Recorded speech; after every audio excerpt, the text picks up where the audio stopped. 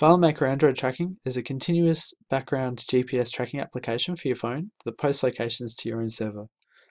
The tracking will continue when your phone restarts, and offline locations will be cached to resend when your phone becomes back online with network connectivity again. Essentially, the only way to stop tracking is to turn off your phone, but the tracking will continue as soon as the phone turns on again. To stop tracking altogether, uninstall the application from your phone. In this video, I'll run through the setup process. So there are, down in the description of the store entry are the setup steps, and there are 3 steps. The first step is to ensure that PHP publishing is turned on in your FileMaker server. So over in your server console here, you'll want to scroll down to your web publishing here and click on that. Then click on the PHP tab and ensure that PHP publishing is turned on.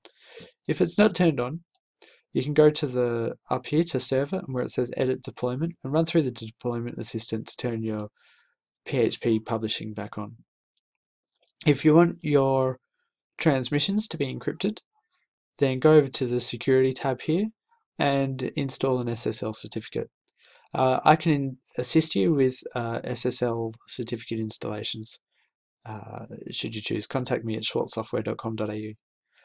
To test your PHP deployment is working fine, you can go to your FileMaker server technology tests on your admin console. So open up your admin console, scroll down to technology tests, click on test PHP custom web publishing, and you should see this page. If this page shows, then your PHP publishing is working.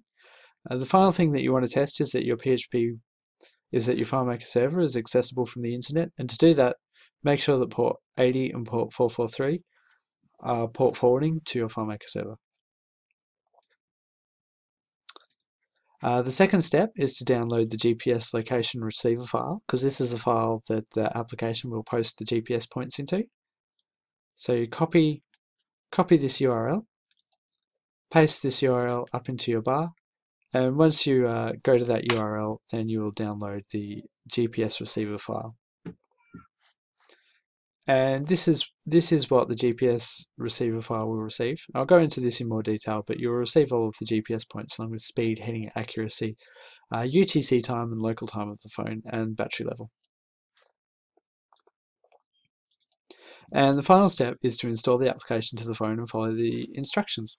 And I'll go through that now. So here's a screencast of my phone.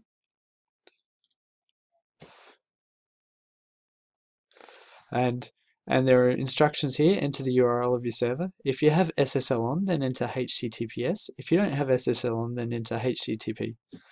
So, and also you'll want to put in the tracking interval in seconds. And I recommend 300 seconds for a 5-minute interval, because that gives minimal impact on battery life and still provides a fairly good resolution.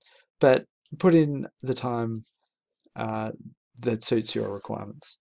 So I'll enter a server URL now, and I'll just pause the video to keep my for privacy. Okay, so I've entered my server URL, but I've entered it incorrectly, and I'll show you what happens when you enter an incorrect URL. So I'll press the Start Tracking button now, and a notification comes up saying testing FileMaker server connectivity, and there it says FileMaker server unreachable. Re-enter the address. Now I've entered the correct address, and I'll press the Start Tracking button and show you what that looks like. So you'll see the FileMaker server test notification again, and then you'll see a successful notification, and the writing up here will change and the settings will go away. So now the application says tracking active, uninstall and reinstall the app to change server and tracking interval settings. And that is the only way to change your server and interval settings, and this notification will only display once. As soon as I leave the app and then come back to the app, that will simply say tracking active, and that's so that your field staff don't see the uninstall and reinstall application. Your field staff, or whoever is using the phone, will always know that the tracking is active. If I slide down the notification bar, you see here that there's a permanent notification that says FM Android GPS Tracking is active with the tracking symbol. And also up here in the notification section, there is a continuous tracking symbol up the top as well. So now I'll show you what the data looks like on the server. So here's the file that you will have. The next time that you open the file after you've enabled the tracking on the phone, then you will be able to click on this drop down and you'll see the device show up in the list, and then you can put in a description, your own description of the device name there. Click on Go to Tracks and you'll see the tracks, and here you have the latitude, longitude, the ID of the phone, the battery level, the date and the time of the phone, so that's local to where the phone is, and then you also have the UTC time so that you can calculate global times or times in different time zones. The speed here, which is in meters per second, and you also have the heading and the radial accuracy in meters of the location. There's also a button here that you can click on to view the GPS location point on a map, and you click on that and it opens up a GPS map with a pin.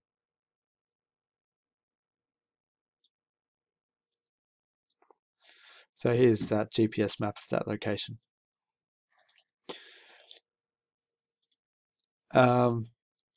There is a Android Tracks for PHP layout, and this says this layout is used to post information via PHP, and this must not have its fields or editability removed.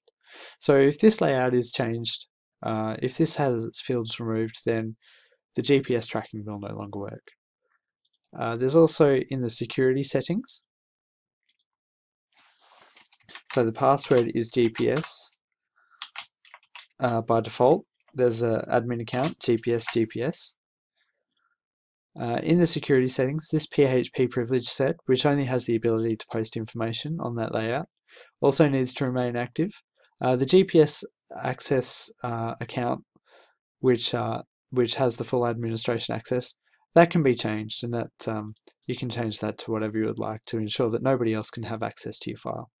Once again, this PHP privilege, which cannot be changed, only has the ability to post into the database, but won't have the ability to read, so your privacy of your locations is sure.